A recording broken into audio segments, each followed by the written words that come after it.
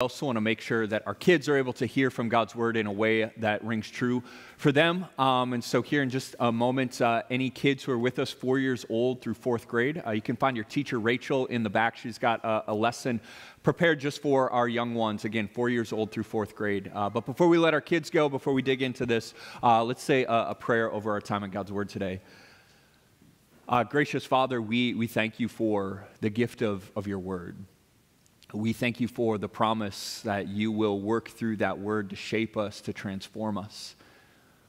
And so God, as we enter into this season of longing and expectation, this season of longing for your perfect kingdom, that longing for that perfect home that is coming, God, we pray that our longing and our waiting, that it would be done anchored in your word, that you would sustain us and that you would prepare us for that future. God, work this in us by the power of your Spirit. We ask it in Jesus' name. Amen. Amen. Friends, you can have a seat, and kids, you can find your teacher in the back. Well, friends, it's good to be with you. If we haven't had a chance to meet yet, my name's Marcus. I serve here as the campus pastor, and thankful that I can share God's word with you this morning and that I get to kick off our Advent sermon series that we've titled, This Must Be the Place. Named this one after one of my favorite Talking Heads songs. And so for all of the Gen Xers in the room who constantly feel forgotten, this one's for you. All right, guys? All right. So now we're going to forget you again. So no, I'm kidding. We love you. We love you. We love you, Gen X. I want to kick us off this morning by sharing just a quick story. So a couple weeks ago, my wife Vanessa and I, we had picked our kids up from school, and we have a son, Jude, who's 5 years old. He's in kindergarten. We have a daughter who's 8 years old, Della. She's in second grade. And we're driving home, pretty normal, typical afternoon, and we pull into our driveway. And my son, I hear him from the back seat. He goes, I just love our house. I just love our house. And it was a really adorable, endearing moment for me as a father. But I thought about this and I reflected upon this, and I was sort of struck by the way my son's comment, I just love our house, is juxtaposed against my wife and I and many of the conversations that we have about our house.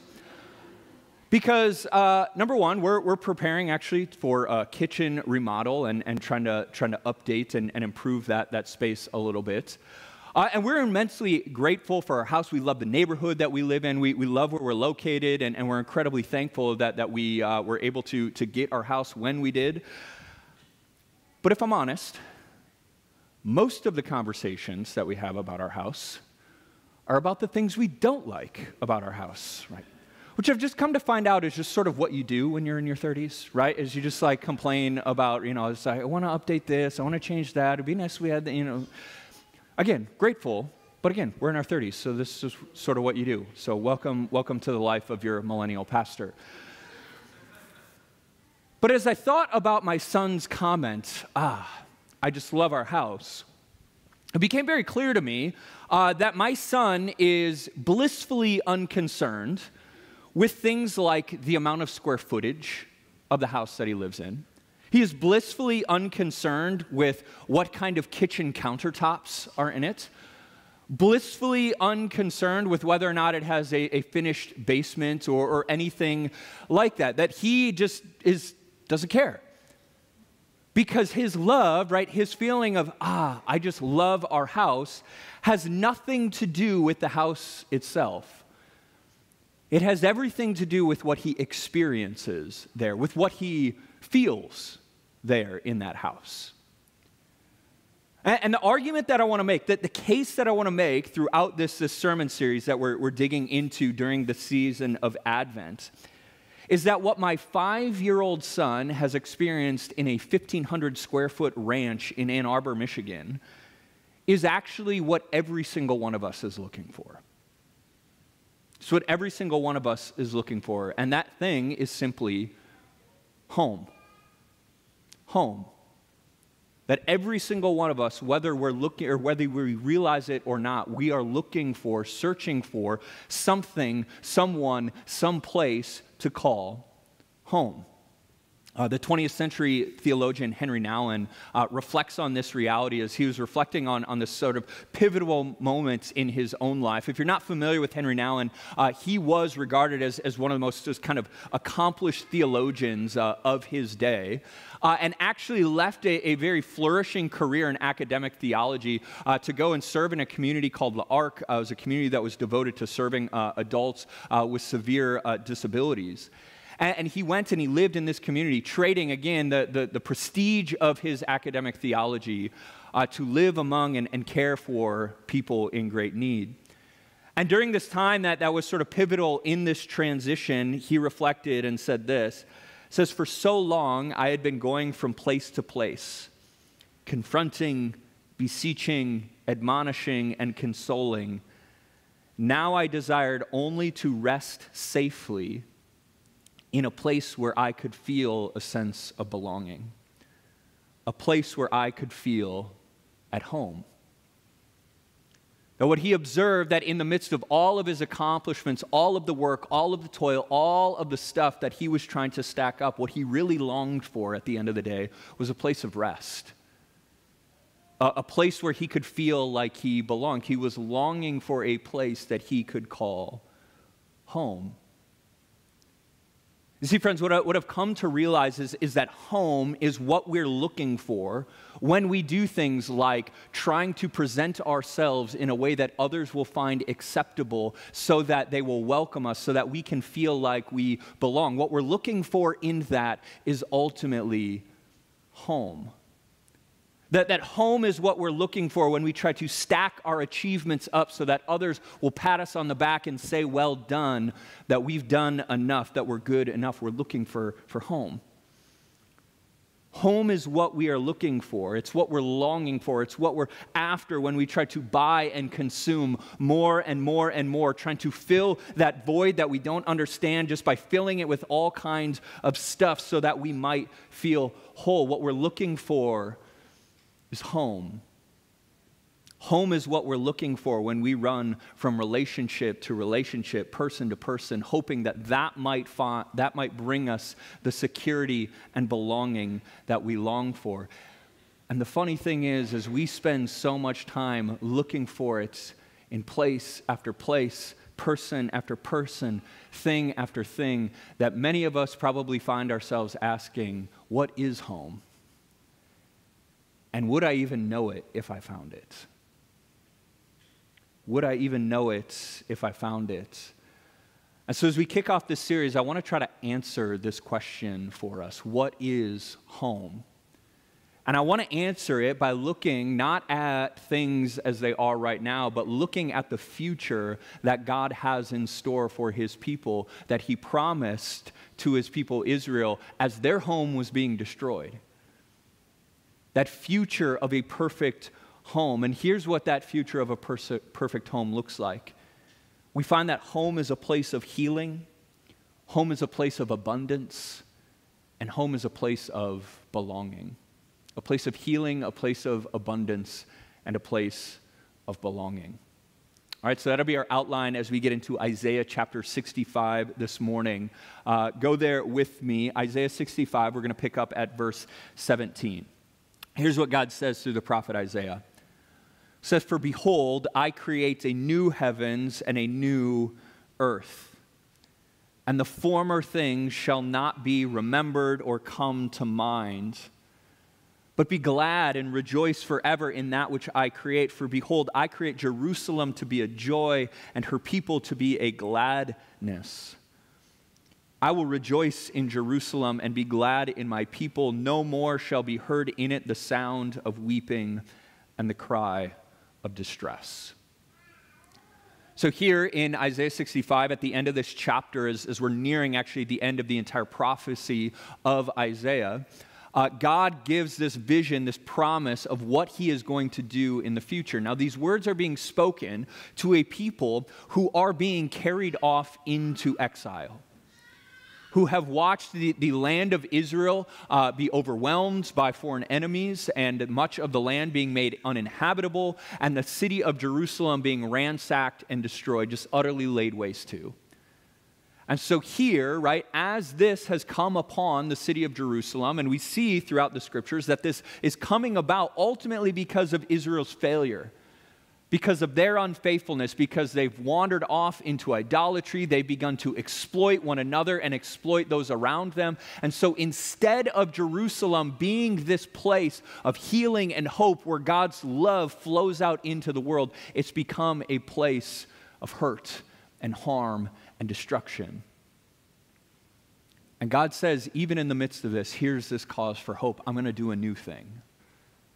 I'm going to create a new heavens and a new earth. And the word for create here is the same word that's used at the beginning of Genesis in chapter 1 when God creates the heavens and the earth. So what God once did in Genesis, he is going to do again for a second time, only this time it is going to be so wonderful, so beautiful that this former creation is not going to be remembered. And it's not because God failed in his creation, but because his creation failed. Because his creation turned against him. And so when God says through Isaiah that the former things shall be remembered, he's talking about everything that went wrong. Everything from Adam and Eve's failure in the garden, how they turned away and they ate the fruit that God commanded them not to eat. Everything. Like Cain and Abel, brother killing brother because of jealousy and envy. Things like what we see in the flood. Humanity turning aside, going their own way. Everything like all of the failures of Israel again and again, generation after generation. The failure of their kings, the failure of their people, the exile, the destruction, all of these things will no longer be remembered. And in place of that, God is going to make Jerusalem once again a place that's filled with joy. God is going to turn their weeping and their sadness into joy and celebration. What was meant to be a place of healing that has become a place of destruction is going to once again be a place of healing. You see, the home that God is preparing for his people there is a place where everything that went wrong in Israel's story is healed and renewed. That Jerusalem is going to be what it was made to be. That Jerusalem was made to be a place where God would come and dwell amongst his people, and that through his presence, his healing would flow out into the world. But instead, what we see right now in this moment, as Israel hears this word, it's become a place of weeping, a place of sadness, a place of hurt and pain and destruction. Now, we may not know the specific experience of what Jerusalem was going through, but we know what it's like to endure places that were made to be places of healing but become places of hurt and destruction, right? We know what this is like. In fact, I would contend that some of the most painful and traumatic experiences in life are actually when places that should be places of home, places of healing, places of safety, instead become places of hurt. Right? Like, it's one thing to be hurt by someone you expect to hurt you. To be hurt by someone that you see or sees you as an enemy. You expect that. It is an immensely painful experience to be hurt by those that you would run to for healing. Right? This is why, right, familial trauma, right, is so difficult to navigate. This is why spiritual trauma and spiritual abuse is so incredibly harmful, because homes and churches, what were they made to be? What does God intend for them to be? Places of safety, places of healing, places of rest and restoration, but the harsh reality of sin means that they are often filled with the same hurt and the same pain as the world around us. And so what do we do when places of hurt or places of healing become places of pain and hurt? Places of judgment rather than places of welcome. Turn with me, John chapter 1. we actually see here in John's prologue to the life of Jesus, the way Jesus himself experiences this reality, right? John chapter 1, verse 11, he, that is Jesus, came to his own, and his own people did not receive him. But to all who did receive him, who believed in his name, he gave the right to become children of God, right? Notice what John says here, right? Jesus, when he entered into the world, when God's Son took on humanity, he came to his own. He came to the people who should have known, the people who were waiting, the people who were expecting. And what happened? He was rejected. He was cast aside. He was refused. And it wasn't just the people of Israel, right? He came to his own creation. He became human like us in every way. And what has creation done is creation has said, no, thank you. We'd prefer to go our own way. That Jesus enters into this experience of entering into the place that should be his, only for what is his, only for his creation to reject him. That Jesus' crucifixion is not simply Israel's rejection of their Messiah, it is creation's rejection and refusal of their Lord and King. But what we're told and what we're reminded of throughout all of Scripture is that Jesus is rejected for your sake. Jesus is rejected so that you might be welcomed. Jesus is cast out so that you might be brought in. Jesus is wounded so that by his wounds you would be healed. And friends, this healing that Jesus comes to bring to the world that is so often filled with hurt, pain, longing, and rejection, friends, this is what God has in store for us in the future. That regardless of the pain and the hurt that you experience right now, and regardless of whose hands have caused that pain and that hurt, the hands of Jesus are wounded so that he might bring about your healing. And that's what he's bringing with him in the future. And when he brings that with him, he is going to pour out, he is welcoming you into that kingdom to enjoy the very gracious abundance of our God. Here's what God says next through Isaiah. It says, no more shall there be in it an infant who lives but a few days, or an old man who does not fill out his days. For the young man shall die 100 years old, and the sinner 100 years old shall be accursed. They shall build houses and inhabit them. They shall plant vineyards and eat their fruit. They shall not build and another inhabit. They shall not plant and another eat. For like the days of a tree shall the days of my people be, and my chosen shall long enjoy the work of their hands. You know, one of the things that I'm struck by here in these verses is the way that Isaiah describes this future new restored creation is actually very mundane. It's just like, yeah, like children are going to grow up. Okay. People are going to build houses. You know what they're going to do? They're going to live in them, right? So, all right, great. They're going to plant vineyards, right? And they're actually going to harvest and eat their fruit, right? Like this is just sort of like ordinary life, isn't it?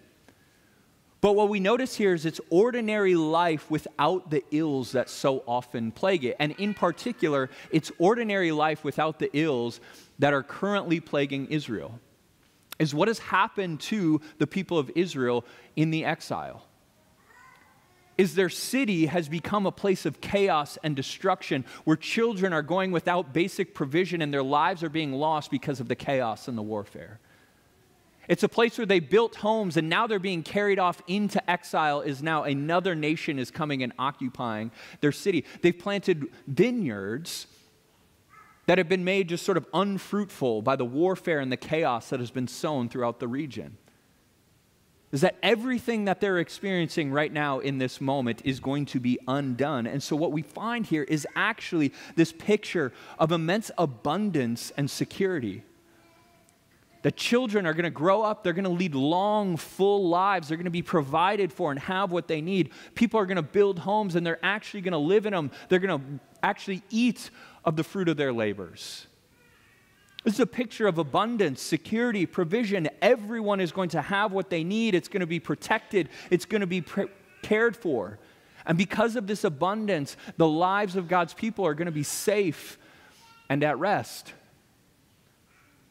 Yet so often what we experience in life is shaped not by this picture of abundance, it's shaped by scarcity and desire. Scarcity and this constant desire for more. Here's what I mean by that.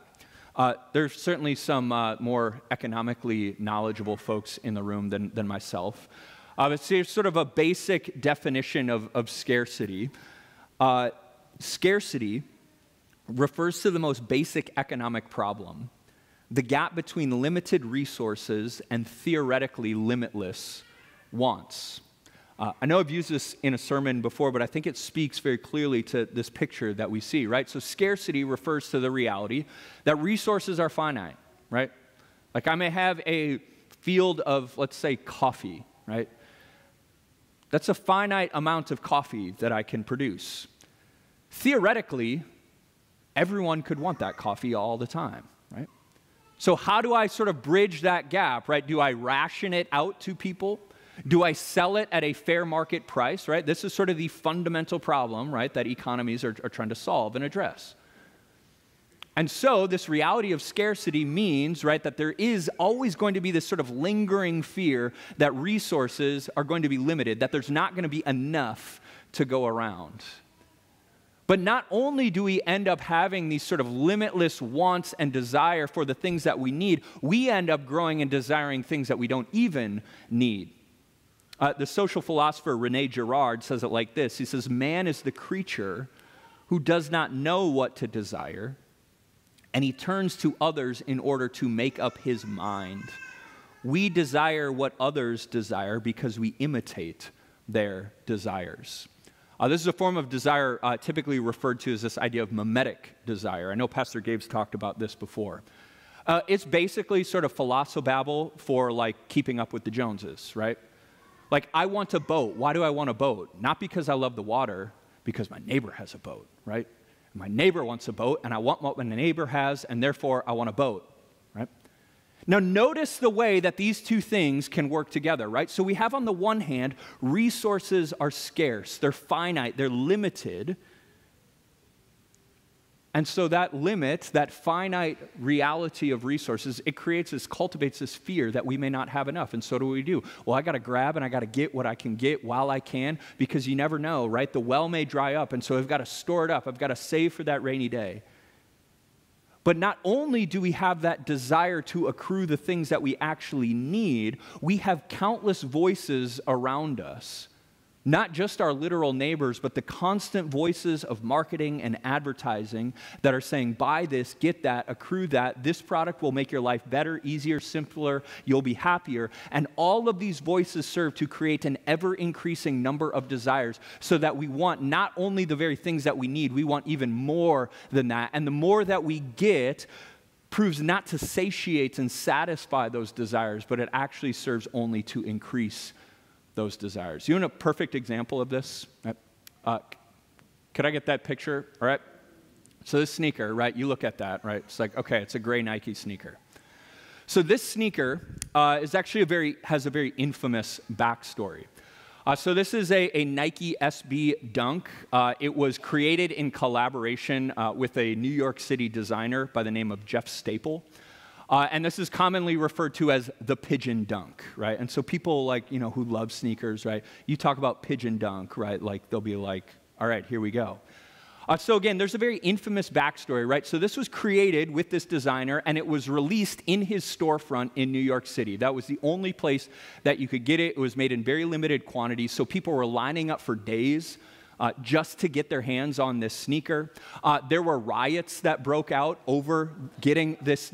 I'm not making this up. This is a true story, right? Riots breaking out to get this sneaker. In fact, police showed up and were actually escorting the people who were able to purchase this sneaker out of the store to make sure that they didn't get mobbed and mugged on the way out and have it taken from them, right? Now, this sneaker, when it sold, retailed for $200, right? And you may hear that and you're like, that's absurd, right? $200, like, is there like gold in the insoles or what? Like, you don't know how much it would cost you to buy this sneaker today? You don't know? $40,000. $40,000, right? Like, so you could buy a Toyota or this sneaker, right? Like down payment on a house or a Nike Pigeon Dunk, right? Like really, it's kind of a toss-up, right? We just kind of gotta weigh it out here, right? 40,000. Why? Why?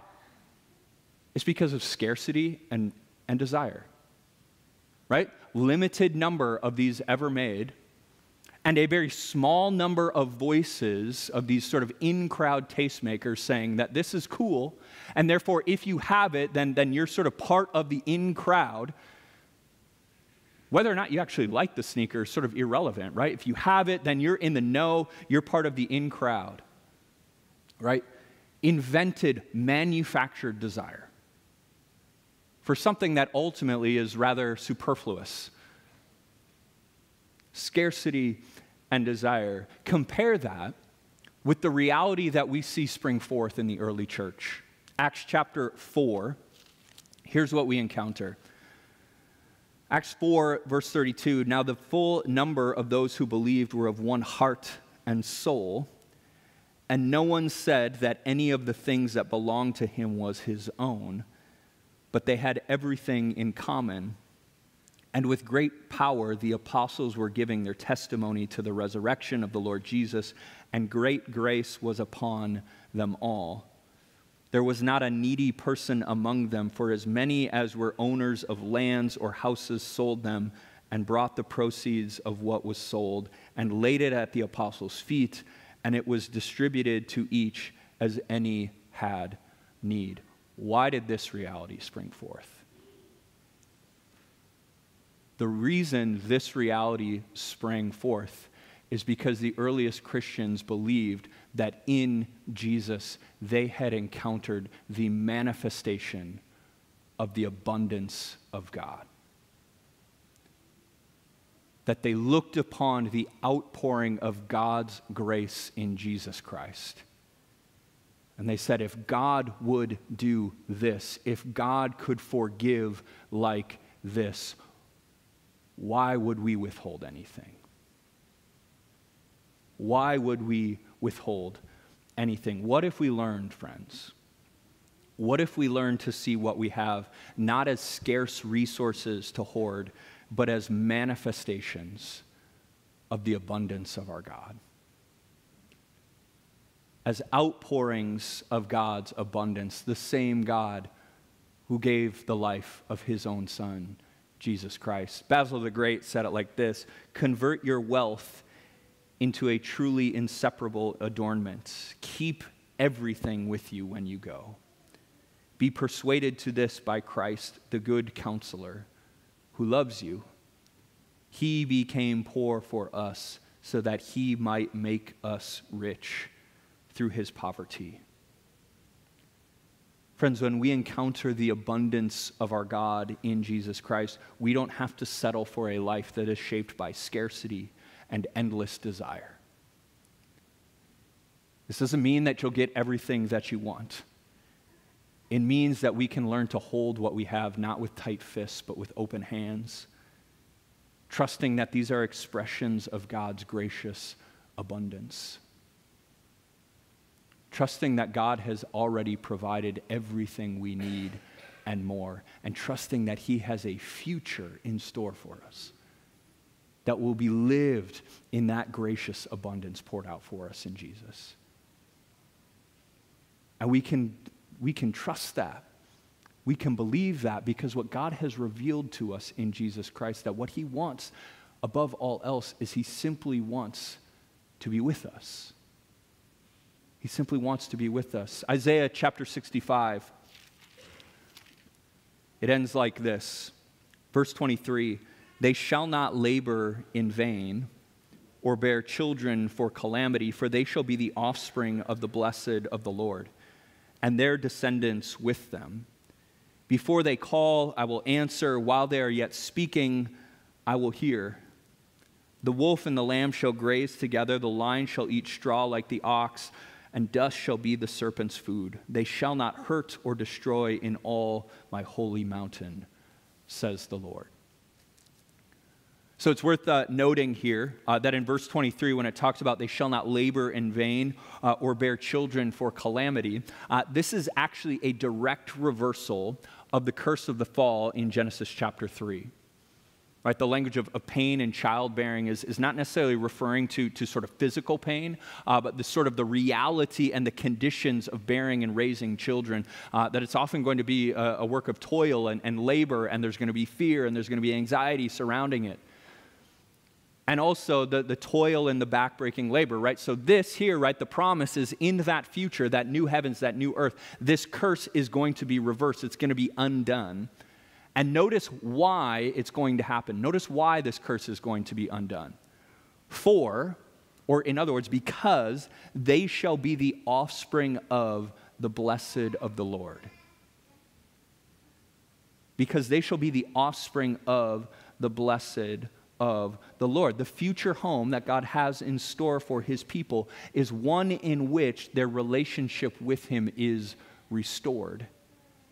And it is the restoration of that relationship that begins to undo the curse of sin. And as a result of this, we see later in the text, right, they're so in tune with God that before they even call out to him, God answers. Before they even speak, he hears them. And in addition to this, relationships between adversaries are restored, right? The wolf and the lamb begin to graze together. There's no more fighting. Relationships with one another are healed because our relationship with God is healed. And so what we can sort of deduce from this is that all of these promises that God is speaking here about this perfect home that he has in store for his people is ultimately an outgrowth of a restored relationship between God and his people.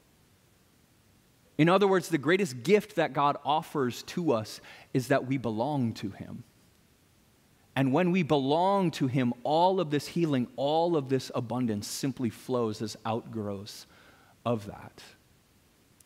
Which I believe makes what Jesus says in John chapter 15, verse 4, all the more profound when he says, "Abide in me and I in you." The word abide here is the Greek word meno, which abide, remain, it could be dwell, take up residence, make your home in me, Jesus says, and I'll make my home in you.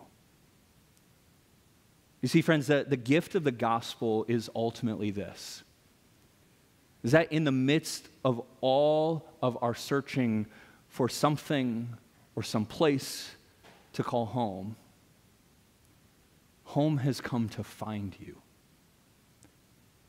Home has come to find you. And in that, we discover that home is not a place. Home is not a thing that we experience once we've accomplished every single goal in life. Home is not something we get when we have the perfect house in the perfect neighborhood with all the right square footage and filled with all the right stuff. Home is a person. Home is God's Son who has come in love to find you. Home is God's Son with his arms stretched out on a cross so that he might bring you back to himself. Home is this Jesus risen from the dead, who stretches out his nail-pierced hands, who says, "Peace be with you. Welcome home." Let's pray.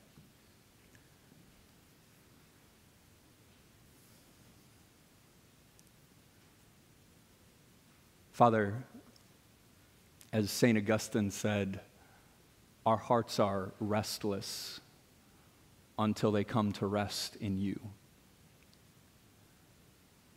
God, we go through life searching for something to call home, some place that we can belong.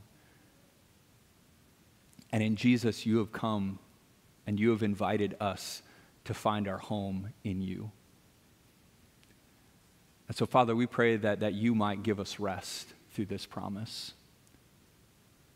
That as we look to the future that you have in store for us, that we might find hope in the promise that you are right now with us, that we already belong to you.